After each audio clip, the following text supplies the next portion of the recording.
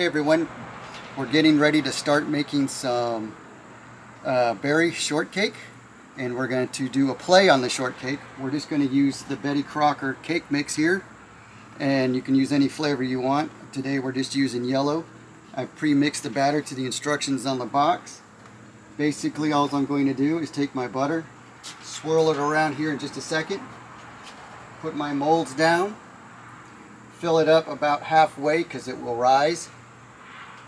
And then 2 to 3 minutes later, I will remove the molds, we'll flip them, and we'll let them finish cooking on the other side. We'll remove them, we'll let them cool, and then we'll start plating for our berry shortcake. So bear with me while I get everything set up, and we'll be right back. Alright, I've already started swirling my butter around, putting my mold down. I'll do the other two while you do this. That one. It doesn't take a whole lot of butter, you just want a little bit so it doesn't stick. Get our mold there. Put that in the shade. Like I said, we're just going to fill this up, not quite all the way to the top, about halfway.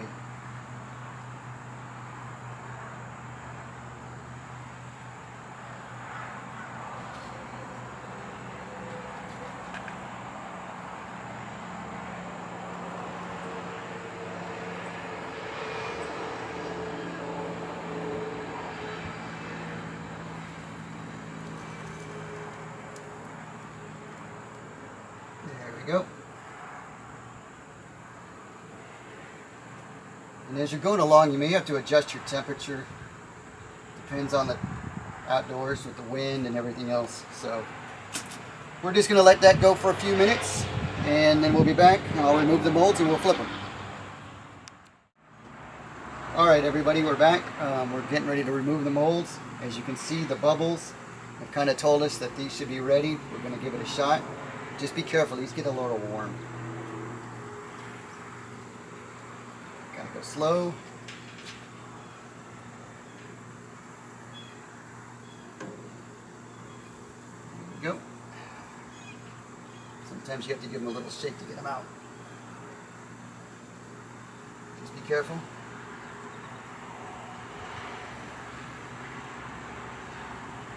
The flip part, you just kind of get under it and go slow, and you're just going to flip it nice and slow so it doesn't splat too much.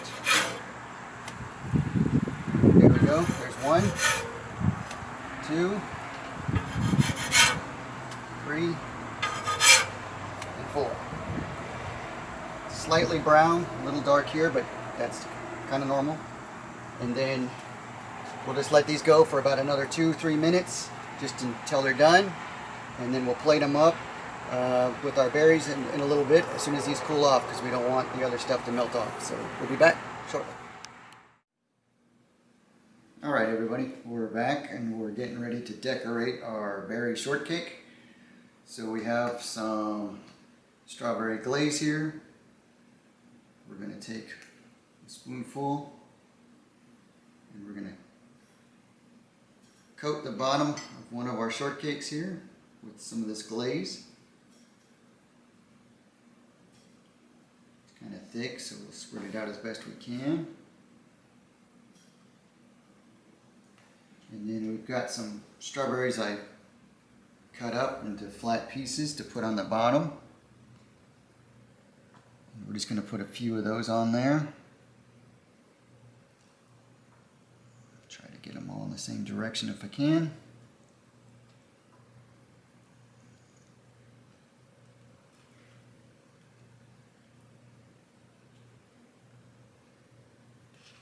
Put a few more in the middle here. And take some whipped cream. And we're going to spray some of that in the middle there. And we're going to take one more from the top. Push it down a little bit. Take some more of this glaze. And spread over the top. Kind of helps keep the berries in place. Now if the top is going to be a little different with the strawberries, I've got some that I've just basically halved. And I'm going to put these on the top here, like this. Oops, get back here. And then we're going to take a little more whipped cream in the middle and put a few blueberries in there, as such. And then to finish it off, we're going to put a little bit of whipped cream on the sides.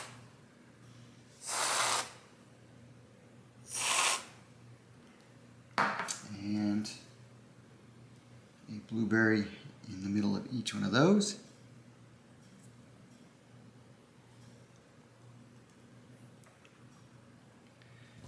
And there you have it, our berry shortcake.